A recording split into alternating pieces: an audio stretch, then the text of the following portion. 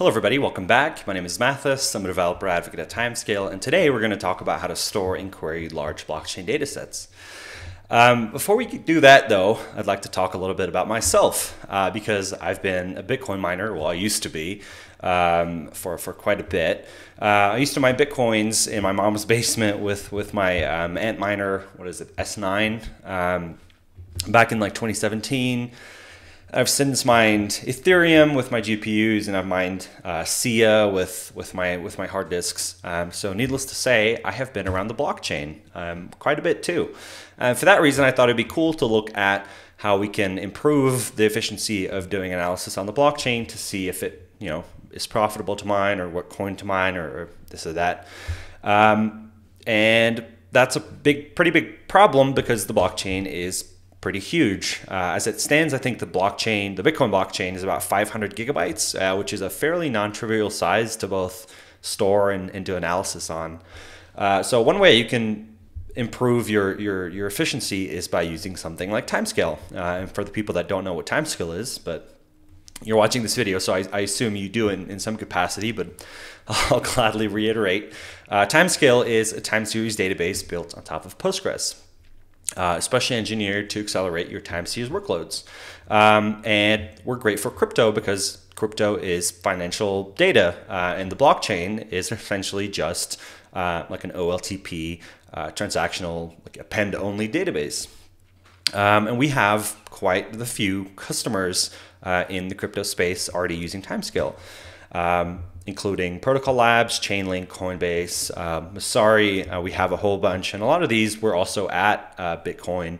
So if you got to talk to them about Timescale, that was probably really cool. The way these companies improve their cost efficiency while doing analysis on both crypto data, tick data, and the blockchain is by using some of our features. One of these features, especially for storage cost efficiency, is compression. Timescale has great compression.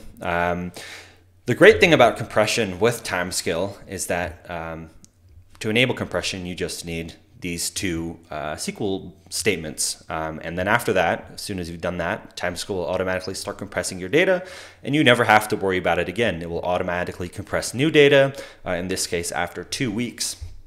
And you see here we started off with a blockchain database of about 254 gigabytes, and we were able to compress that down to about 80 gigabytes, which is 68% compression.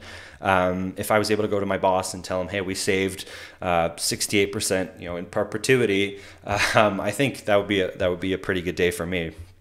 So compression is really neat, but that's only one part of the cost efficiency equation. As you see here in our transactions data set, which is literally just every transaction in the blockchain, we have about 651 million rows, and this is, I think, over the last couple years.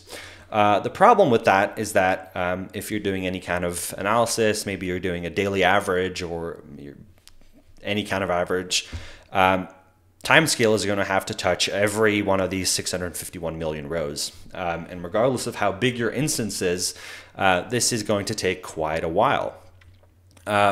So how can we speed this up, or how can we speed this up in real time rather? And that's by using a feature called continuous aggregates.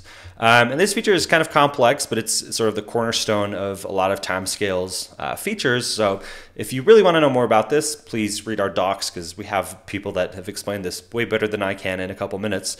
But essentially a small rundown would be that if you're using continuous aggregates, it will sort of pre-aggregate all your data, or obviously the data in your table.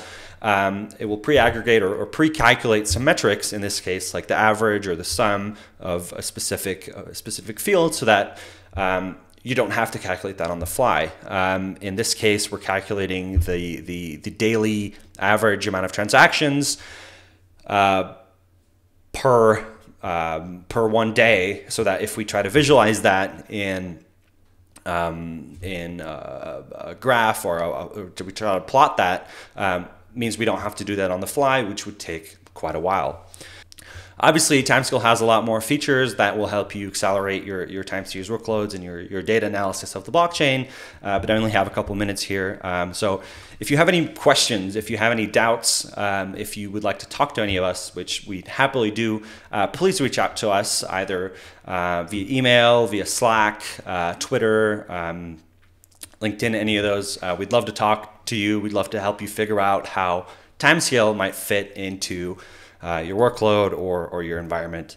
I hope you had an opportunity to come talk to us at the Bitcoin conference. If not, we might see you next year.